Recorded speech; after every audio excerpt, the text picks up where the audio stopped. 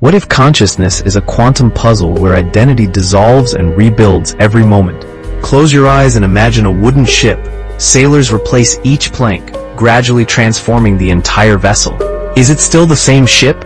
Philosophers call this the Ship of Theseus paradox, a profound question about identity's essence. Neuroscience reveals our bodies regenerate completely every 7 years. Every cell, every memory, every neural connection transforms. Your body today contains no molecules from 7 years ago. Are you still you? Buddhist philosophy suggests no permanent self exists. We're dynamic processes, not fixed entities. Quantum physics takes this further.